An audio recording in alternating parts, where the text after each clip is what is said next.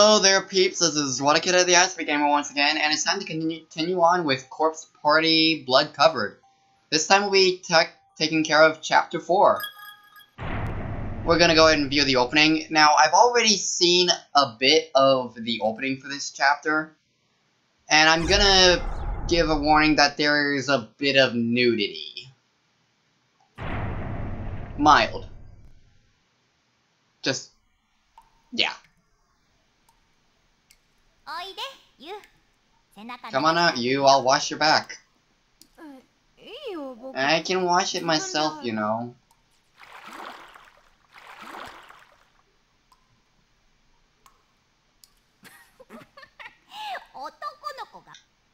And here's why I stop saying things until... blah.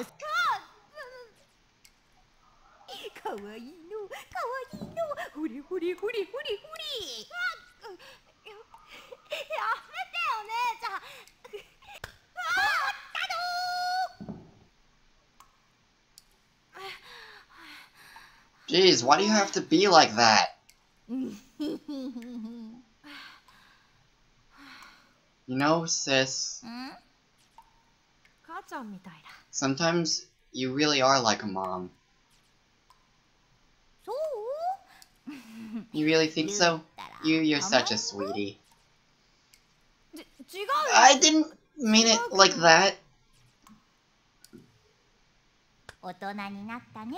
You've really grown up, you. Always thinking about your big sis's feelings. But you're still young, you know? Too young to act like such a grown-up. You should stop worrying about me and just keep on being a kid. Ah, you're crying. See, you really are still a kid. No. That's not even possible. Don't be a perv. You're such a good kid. Don't ever change, okay? I hope you stay like this forever.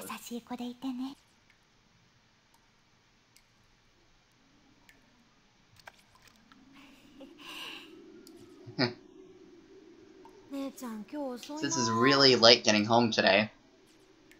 And she said Dad had a big surprise for us too. She said she'd help me get ready for it. I wonder how much longer she'll be.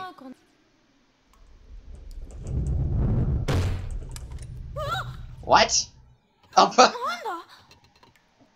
are we having a typhoon or something? Such weird weather.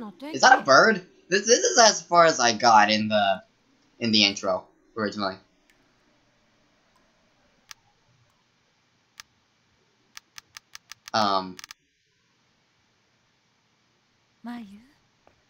Mayu? Mayu? What is it, Mom? I'm running late.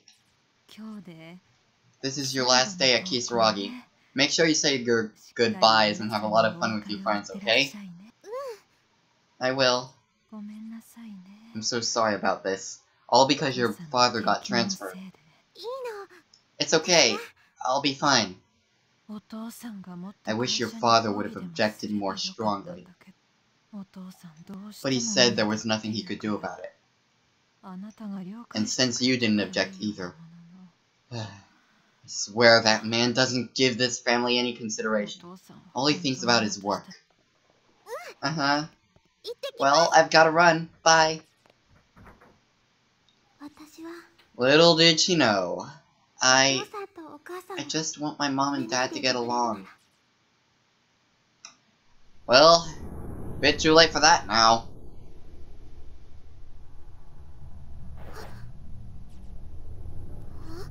Huh? Where am I? Why am I by myself? And why am I crying? Shig, bro, you there? Miss Yui? Shinozaki? I was just in the classroom with everybody, taking down the festival decorations. God, where even is this? Where? What? No. No, please. No, no, no, no, Somebody knows. Stop it, Mayu. Don't succumb to panic. Take a deep breath and try to think of a charm or something to get you through this. That's it! Shinozaki's charm! The one we all did, so we'd be friends forever. Of course! That explains why she died. I can't find it anywhere. My Sachiko Ever After paper scrap. Gone! I was so sad to think that my time with everyone was over. But I had in my hand. I know I did. This sucks. What happened after that? My stomach is in bad shape, too. What does stress always give me indigestion?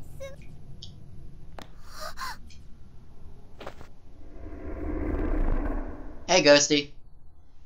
Hey, Ghosty, too.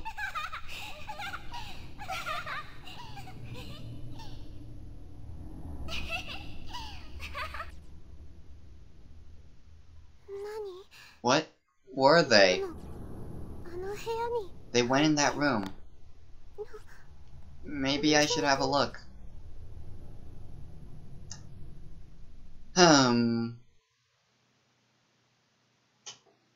Chapter 4.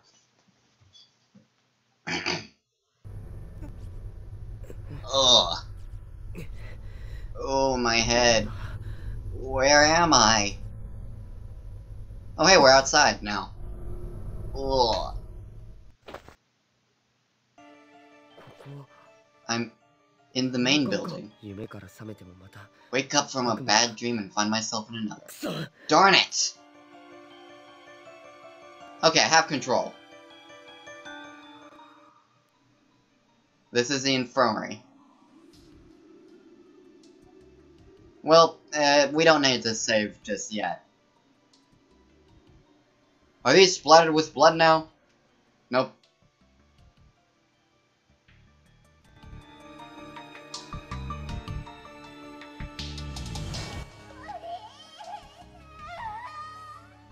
Hey, Yuka.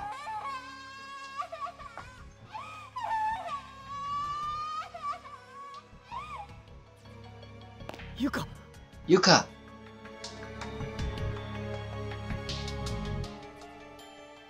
Yep, that's Mayu. Are we going in here yet? Oh wait. The door is moving slightly and seems unlocked, but it won't open more than a tiny sliver. It appears as if something is blocking it from the other side. So does the door open inwards? That would be stupid. For fire hazards. Please, take care of Naomi. She's on the verge of snapping. Who's there? Who's speaking to me? I could swear that sounded like... Oh, wait a second, that was... Okay, I see what's going on here. Naomi! Hey, are you alright? What? Naomi. I see. Isn't that Naomi's cell phone?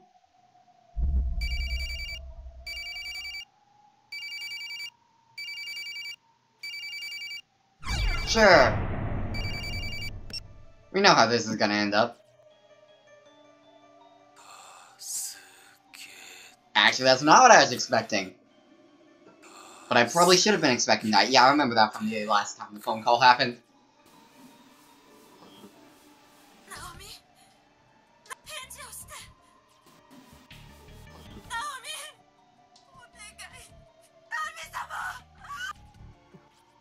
Hello? Hello?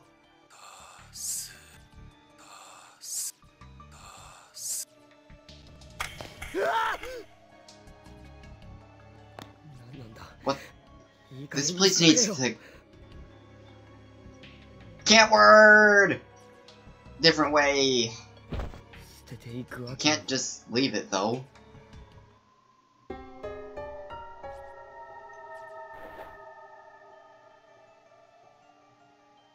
Let's check the bathroom, 'cause why not?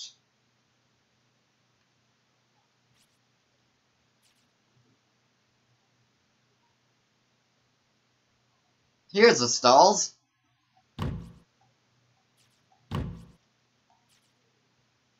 Hey, big guy.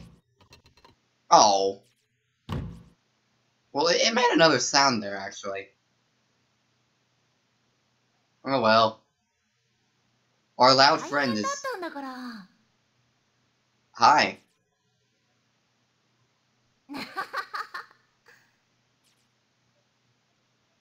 Seiko? You there? I certainly was surprised.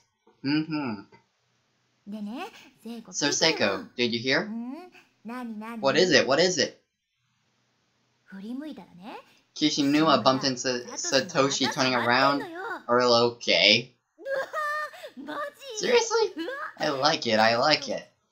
Okay then. When I saw it happen though, I just wanted to smack Kishinuma upside the head. Oh dear, Naomi. Do I detect a hint of jealousy? Maybe, maybe not. All I know is, right afterward, the two of them got into a huge fight. That's priceless. I wish I could have seen it. I don't think you'd be so keen on it if you were there. It wasn't a pretty sight. I don't know. I have a feeling I would have enjoyed it anyway. Boys are such idiots. Cute, though. Hey! Mochida in particular, right, Naomi? Is someone in there?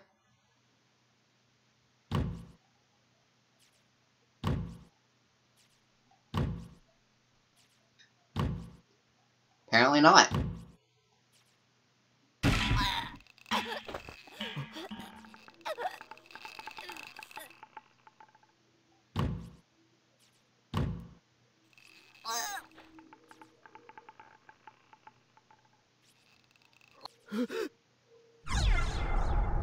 Let's kick in the door. Yup, that's Seiko. Naomi! What do you think you're doing? Oh wait, that's Naomi! What do I do? What do I do? So this is just a repeat, huh? Isn't there anything I can use? Oh, joy.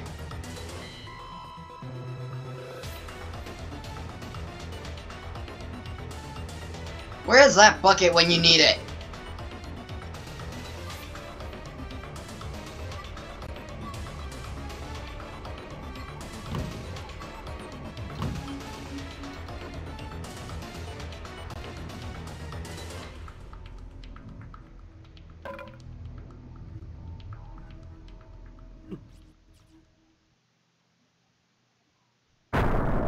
She's dead.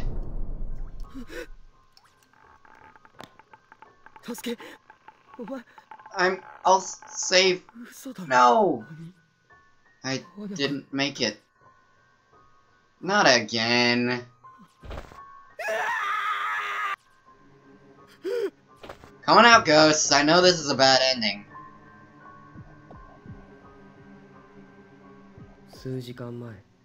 A good friend who'd been smiling and laughing with me in the classroom only a few hours earlier was now dead, dangling limply from the ceiling in a dismal, dingy bathroom stall. The mere fact that this had actually occurred was more frightening to me than any ghost. When I finally came back to my senses, I found myself running as if my life depended on it. I think I just wanted to get out of there, to get away from her body. I really think I just wanted to pretend like it never happened. It's all a dream, it can't be real. But my compromised mental state couldn't hold me back for long. I knew I had to face her again.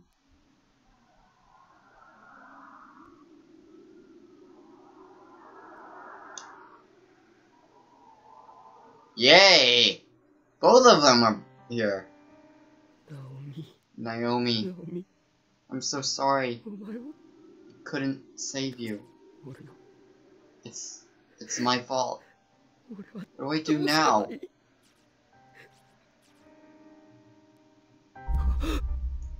Shinohara, not you too. Why?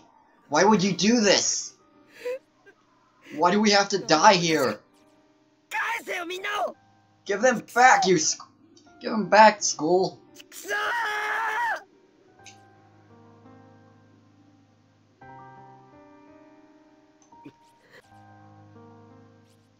It's the body of Naomi Nakashima. Her eyes are open, but empty. There's no trace of life left to be seen. Why? Why is this happening?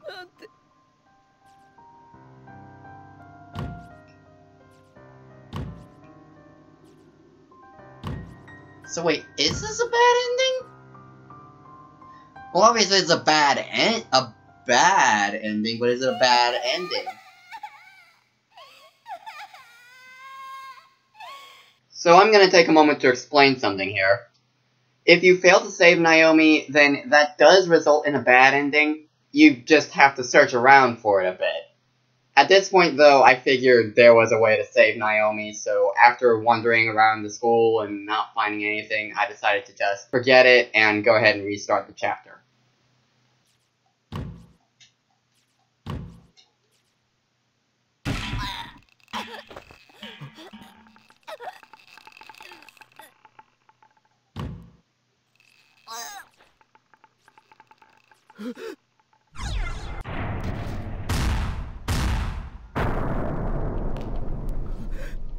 Naomi!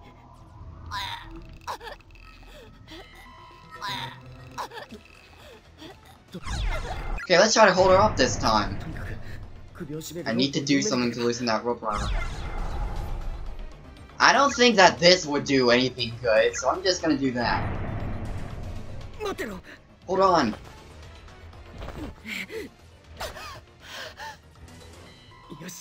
Okay, she's breathing. Naomi, stay with me. I'm going to loosen the rope. Stand on bucket at feet, or... Okay, let's try that. You can't see what I'm doing. Is this it? While still supporting Naomi on his shoulders, with her upper body drooping behind the back wall of the bathroom and his head, Satoshi reached behind him and fiddled with the knots at the base of the noose. Somehow or other, he managed to loosen the rope's grip. Against all odds, it seemed that Naomi would live. Then, was I on the verge of another bad ending? I don't know. Naomi, hey, you're all right now. Breathe.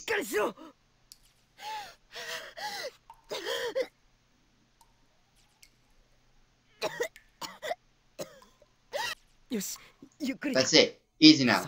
Just like that. Breathe in and breathe out. Slow and steady.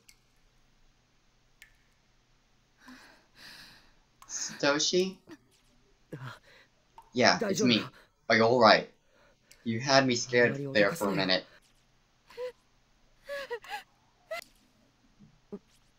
What's wrong? Are you in pain? Get here sooner next time.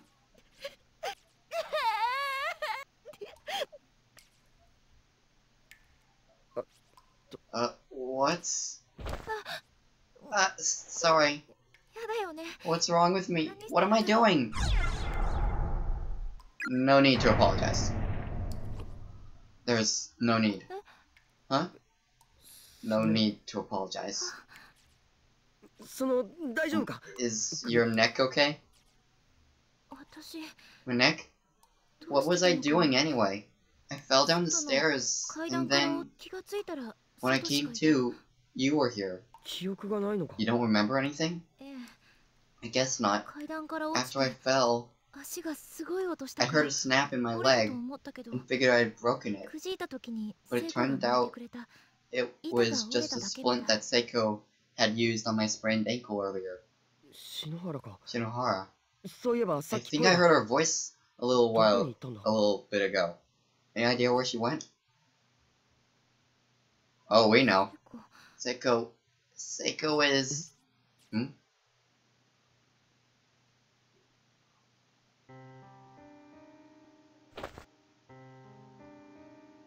That's impossible. I heard her voice. She spoke to me just a few minutes ago.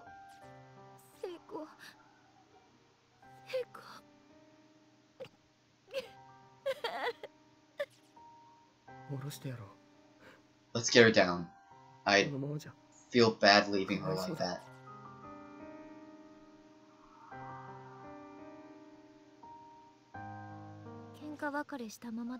We had a fight just before we parted ways. I was the one in the wrong, but I was too stubborn to admit it.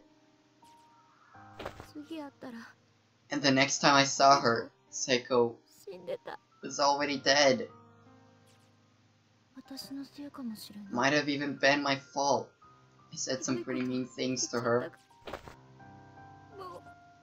And I can't even apologize anymore. Naomi, it's alright. It's not your fault.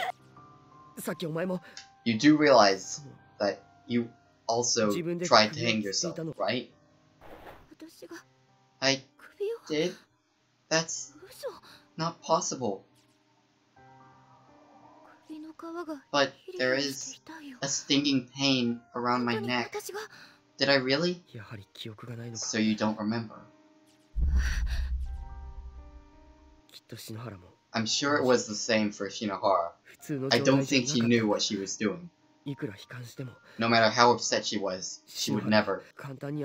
She wasn't the type to give up on anything, much less kill herself over it. You're right, she wouldn't do that. Probably not, anyway. Actually, there was a spirit who came to talk to me. A girl about the same age as us. She said that anyone who's been touched by the curse of the school will have their mind taken over and go crazy. Their mind taken over? Curse or no curse, I do get the feeling that anyone trapped in here for long enough would go insane. Well, that explains the case behind Morshig. Clearly, we need to get out of this school as soon as we possibly can. The longer we're here, the more danger we're in. If even Naomi and Shinohara, the two of the strongest people I know, can wind up like this, then any one of us could be next, myself included. We'd better make sure nobody is left by themselves in here anymore. It sounds like we need to hurry up and find the others, then get out of here. Yeah, that brings up something else though. That girl spirit also said that this school was its own version of a closed space. And that Seiko and I were the only living beings present. So how did you get here, Satoshi?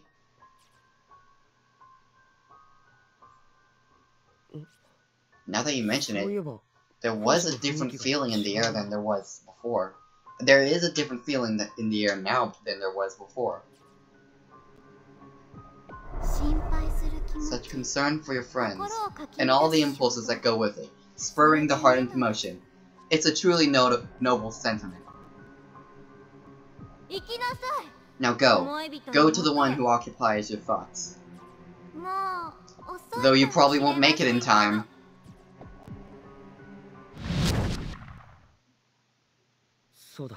Come to think of it, I was also approached by the spirit of a high school girl. Shortly afterward, I lost consciousness and woke up not far from here. I wonder who she was.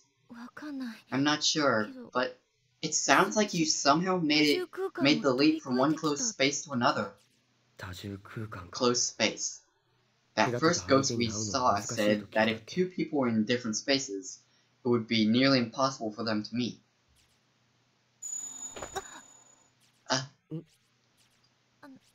It's nothing. Satoshi. I think I heard Yuko's voice on the second floor earlier. You did? The two of us got separated when I lost consciousness. She can't be by herself in a place like this. She'll never make it. Last I saw her, she was heading out onto the walkway between the two wings. Come on, Naomi, this way. Okay.